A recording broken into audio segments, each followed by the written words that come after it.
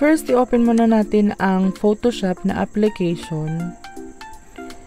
And then, File, Open, and select yung picture na gusto nating i-edit. Click ulit yung file, then open, and then select natin yung second picture na gusto nating i-edit.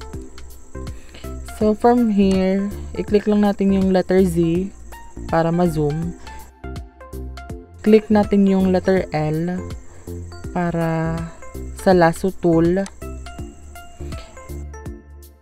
From here, isi-select lang natin yung parts na gusto nating i-transfer dun sa katawan ni Miss Nadine Lustre.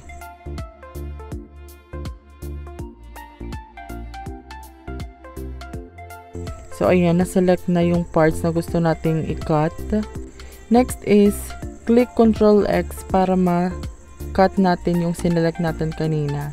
And then, Ctrl V para ma-paste natin dito sa first picture natin or dito sa picture ni Miss Nadine Lustre. Click Move Tool. And ayan, i-resize lang natin yung ating picture at ilagay natin sa kanyang pagmumukha. So ayan, and then here, bawasan lang natin ang opacity para makita na natin yung pagmumukha ni Miss Nadine para ma-compare siya sa pagmumukha ko. Char! Ayan, i-zoom lang natin para makita naman natin ang malapitan. So, resize lang natin ulit gamit ang Move Tool para maitapat doon sa pagmumukha niya yung pagmumukha ko. Ganun. So, ayan. I-resize nyo lang kung saan ka masaya. And then, ibalik ulit natin sa 100% na opacity and then check. So, next, i-select lang natin yung background. Right-click, then duplicate layer. Background copy na siya. And then select natin yung layer 1. Right click, then select pixels. Now click select inverse. Then select ulit, then click modify. Expand. Then select number 4, then okay.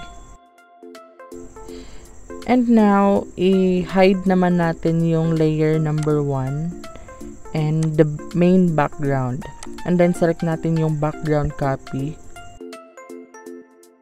I-select and inverse again. Click erase or E. Select lang natin yung face. Click lang natin yan para ma-erase. And then, i-unhide natin yung layer number 1. And right click, select pixels,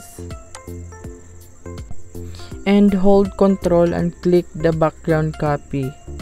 And click edit, then go to auto blend layers, then okay. Then it's done! That's the final result. I-zoom out lang natin para makita nyo naman yung kagandahan ko, guys. So, ayan.